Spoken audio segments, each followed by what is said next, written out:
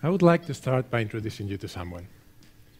His name is Carl Benz, and the year of the picture is 1886. I know he looks very serious, but that's just how they took pictures back then. I'm sure he was extremely happy. After all, he had just invented the first car, and unknowingly, he had given birth to one of mankind's biggest industries, the automobile industry. A lot has happened since then. By 1950s, more than half of American households owned a car. By 1960s, the number was already 80%, and it has stayed above 90% since then. In less than a century, almost everyone in the developed world had access to a car. And yet, the story is about so much more than cold adoption figures. We developed an emotional attachment with cars. Cars became an important part of our lives. I don't know about you, but as I was growing up and approaching 18, I became obsessed with getting my first car. With one car in particular, a blue Golf GTI. Boy, I loved that car. I remember I would skip university classes just to go around, drive it around, going nowhere, listening to music and enjoying the feeling. And yeah, I know I might be a bit crazy, but I also know that a lot of people experience something similar. How did that happen? How did we become obsessed with a machine? If you look back at history, you realize that over time, we built this complex and beautiful narrative around cars. We provided them with strong meanings and allowed them to define our own personalities. Cars meant freedom. They meant virility, adventure, status. Cars promised to take you anywhere. They even became the staple of entire generations. While obviously exaggerated, that story was mostly true for a long time. But it also became unsustainable. As the world population grew, as we concentrated in ever-growing cities, the system clogged. It just stopped working. At some point, we lost perspective. We devoted our entire cities to cars. Have you ever considered the amount of space that we've given up in favor of cars? In cities nowadays, it's over 30% of the surface of cities. Being trapped in traffic no longer means freedom to a lot of us. We've not only devoted our cities, but our health to cars. Cars have become the single most polluting agent inside of the cities. Last January, Madrid hit all-time records in terms of pollution levels. And if you know the city, you probably know the sky shouldn't be brown. It should be a beautiful bright blue. And while we devote our cities and our health and even our skies to cars, we do that at a hefty economic expense. Cars are households' second biggest purchase, right after housing.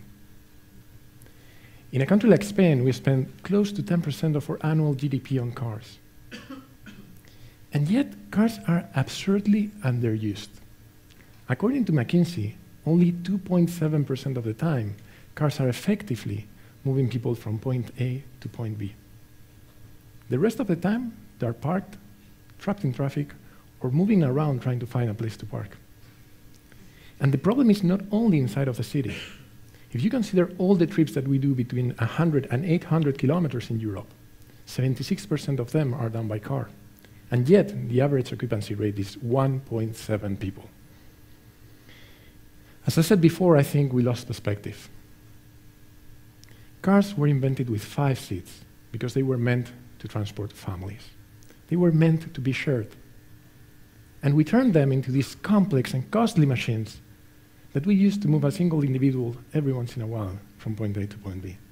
To me, this does not make sense anymore. By now, you probably think I hate cars and I want them to disappear. On the contrary, I'm still the same guy that fell in love with his first car, and I still love cars.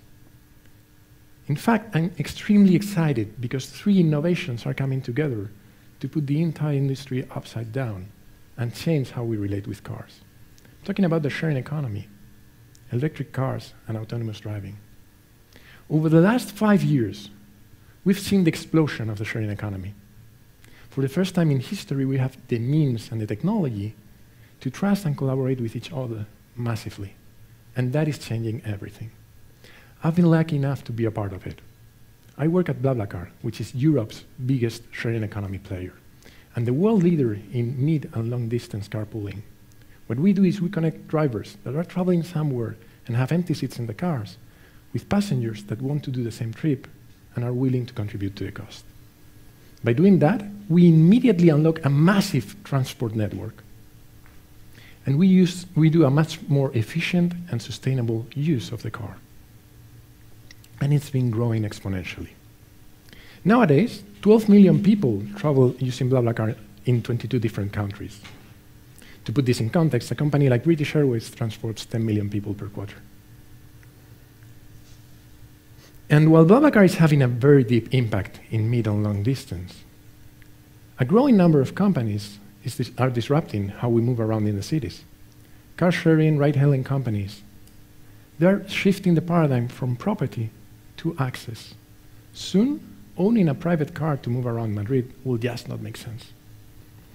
Secondly, as technology innovation accelerates, the traditional constraints to electric car adoption are disappearing. On the one hand, we've always had convenience-related barriers, such as range or recharge time. But batteries, which are the cause of those 2 magnitudes, are exponentially growing their capacity. Nowadays, we have Tesla models with over 400 kilometers of autonomy that can get up to 270 kilometers in just a 30-minute recharge. Soon, recharging will take as much time as refueling. And on the other hand, we have costs. Running costs for electric cars is already lower than the traditional equivalent. And in the next 5 years, several companies have announced models that will have a price tag that is as affordable or even cheaper than their fossil-fueled equivalent. That's when the liftoff will happen. By 2040, 35% of the global car sales is predicted to be electric. And the figure will be much higher in regions like US, Europe, or China, where it will be the majority. Lastly, we need to consider how we drive. Over time, we've focused on making cars safer. But despite our efforts, according to the World Health Organization, even today, 1.25 million people die every year in road traffic. In fact, it is the #1 cause of death for people 15 to 29 globally. Truth is, we've tried to solve the problem by introducing incremental innovations that attempted to patch a faulty part of the car, the human at the wheel. We like to think we're very good at driving, but we really suck at it. We are humans. We hate repetitive tasks. We get bored. We get distracted. We drink. We text. We do everything we shouldn't do while driving. Thankfully, we're good at one thing, at innovating. We've heard a lot about artificial intelligence today, and artificial intelligence is about to take over the driver's seat. By 2050, it is predicted that autonomous will be the primary mode of transportation, reducing road kills by 90%. But of course, a lot more will change with autonomous driving. The whole concept, design, and culture around cars will be disrupted. Even one step beyond, autonomous driving will close the loop with the sharing economy. What will happen when, while you are busy at work, your car is driving people around, making money for you? How will the industry look like when cars pay for themselves? There's, of course, a lot of uncertainty around the future of cars. But one thing I'm sure of, we are day one of a new normal. What cars were for the last 130 years is no longer what they will be. We will change the entire value chain. We will shift the focus from refineries and petrol stations to recharge stations and batteries, from mechanical engineers to software engineers. We will create entire new industries around this new concept of car. Now, I don't have kids yet, but I will someday, I hope. And I know I will be telling them about my first car, about that blue Golf GTI and how much I loved it. I know I will be emotional. I know I will be pouring my heart out, telling them how I almost cried the day I sold the car. And yet, I'm pretty sure they will be looking back at me with a funny look in their faces, unable to understand, just as if I was telling them about this. Thank you.